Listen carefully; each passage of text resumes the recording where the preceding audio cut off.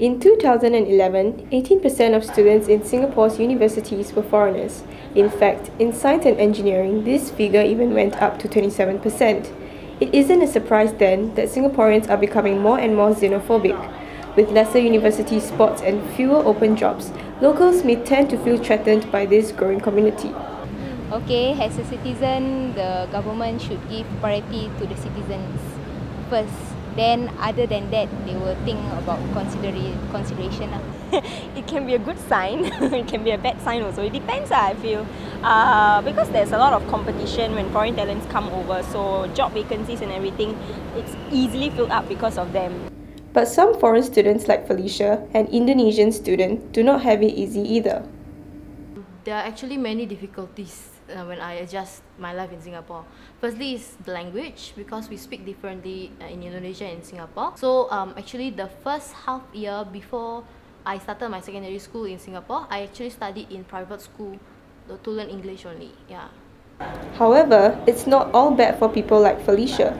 Local students and lecturers have taken measures to welcome foreign students. Many of the students approached are more sympathetic towards them.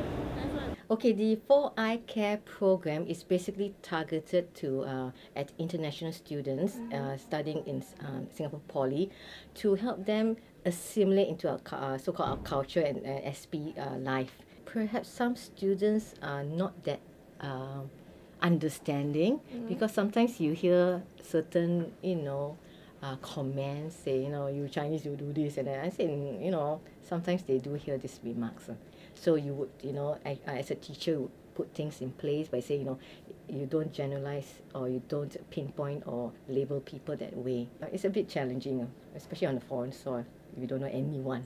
Even though we might have some difference in the culture and everything, but they generally blend in quite well and we can make really good friends with them.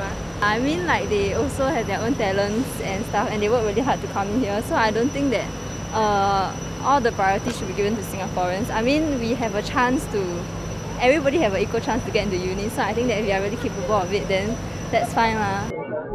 Singapore plays host to thousands of foreign students every year, and the number is sure to keep rising. The intake of foreign students has been an ongoing issue in Singapore and is likely to continue in the next few years.